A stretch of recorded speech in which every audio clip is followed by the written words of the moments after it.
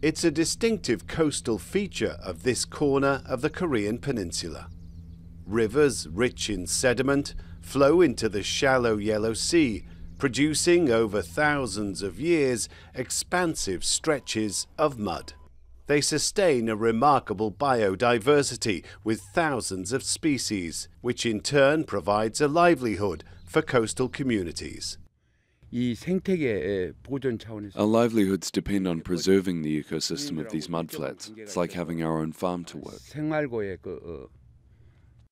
Each tide results in alternate environments for land and sea species living side by side. The mud acts as a natural filter to cleanse the ocean, while the abundance of microscopic organisms is reckoned to produce as much oxygen as if the same area was planted with trees. Compared to other coastal environments like salt marsh or mangrove, mudflats have been somewhat overlooked, but there's a growing awareness of their life-sustaining value and that South Korea has some of the best examples of this unique environment anywhere in the world, a fact that would be conferred with UNESCO recognition. With the largest mudflats in South Korea, Shinan County is pushing hardest for inclusion on the World Heritage List.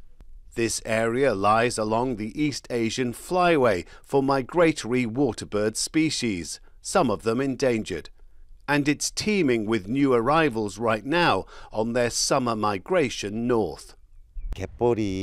These mudflats are not an infinite resource. Our focus should be to preserve them for future generations so we can enjoy the benefits they provide. Natural benefits that are enjoyed along these shores and also far beyond them. Rob McBride, Al Jazeera, Shinan County, South Korea.